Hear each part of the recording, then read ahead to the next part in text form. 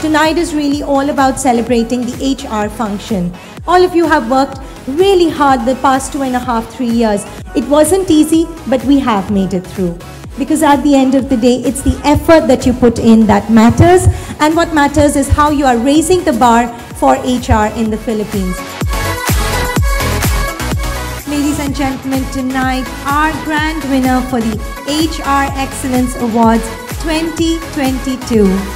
Please give your biggest cheer possible to Globe Telecom. Well, I didn't really expect this, but I'm very, very happy. This is for our people. So we live and breathe for our people. And to all our HR professionals here, may this serve as an inspiration to really continue taking good care of our people so they can take care of others.